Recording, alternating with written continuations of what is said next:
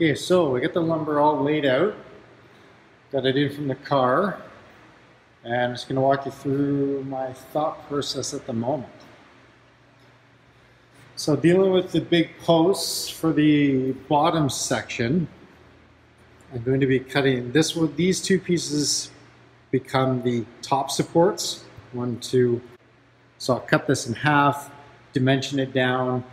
I have specific dimensions that are in my cut list, but it could be 3 inches or it could be 2 7/8. I really don't care. It's not going to make any sort of structural difference. Visually, you won't notice much of a difference either. So I'm just going to mill it until it's 6-sided square.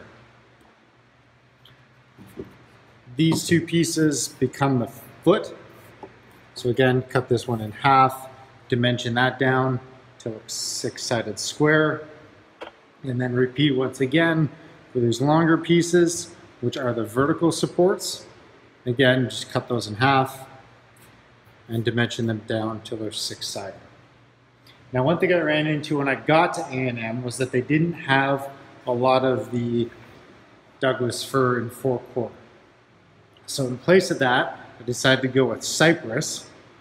Now, in order to rearrange my cut list on the fly, I decided to build the carcass frame strictly out of fir.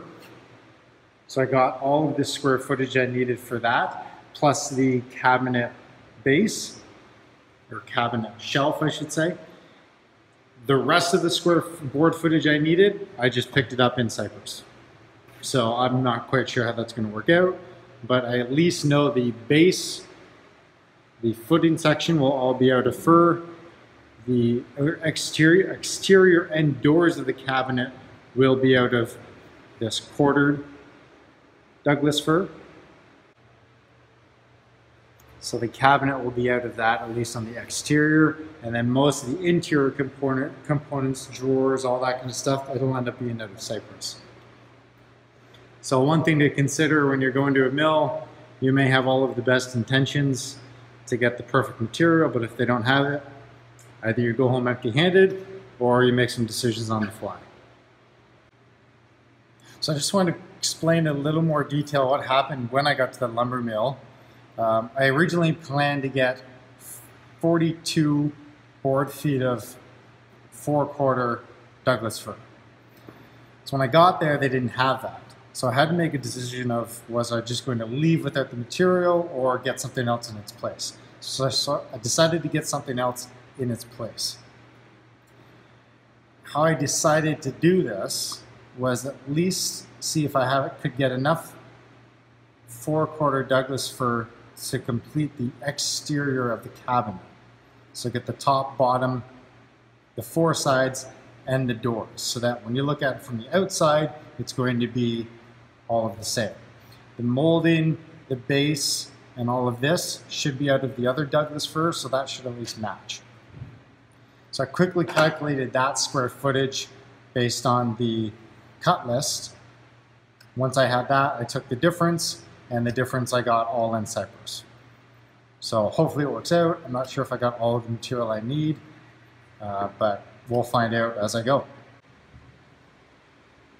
Okay, so I'm taking a few shave-ins off of this to see how it's going to go. It's nice and smooth. I think it's going to play nicely.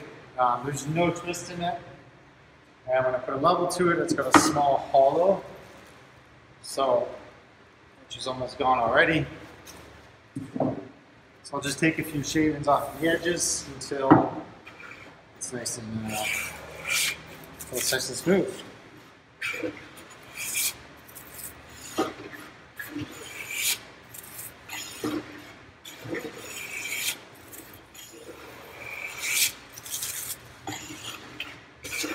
I do need to touch up this iron because there's some wicked plane tracks. Okay, so I just want to come over and show you guys this iron. I was getting some pretty bad plane tracks, and hopefully this is stay in focus.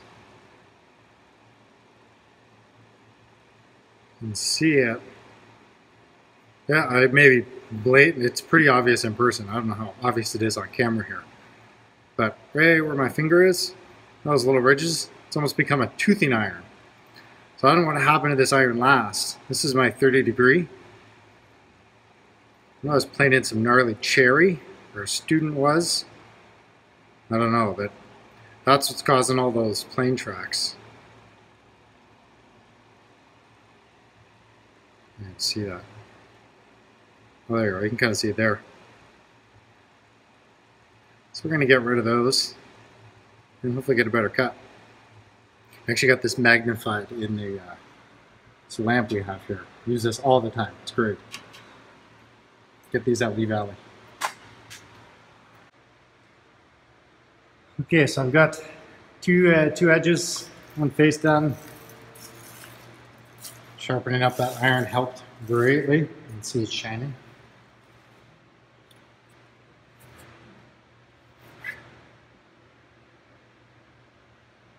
Very nice.